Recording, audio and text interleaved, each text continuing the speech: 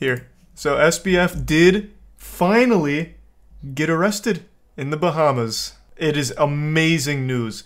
And somehow, even in all of that, this headline still finds a way to suck his dick a bit.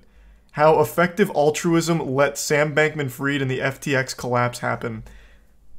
They're still calling this fucking fraud altruistic. It is despicable. Absolutely despicable. Even still, right now.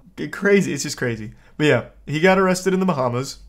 And with any luck, he will be facing some very extreme charges. I don't see how he wiggles his way out of it. It really feels like this will finally be some justice served. And you know what? I'm going to give full credit to this to CoffeeZilla. CoffeeZilla got him to just point blank admit to fraud during his fucking interview. Something that no one else was able to do, even though it was still clearly a case of fraud even without the interview, if they just did any amount of investigation whatsoever. But I'm just going to say the timing is too convenient.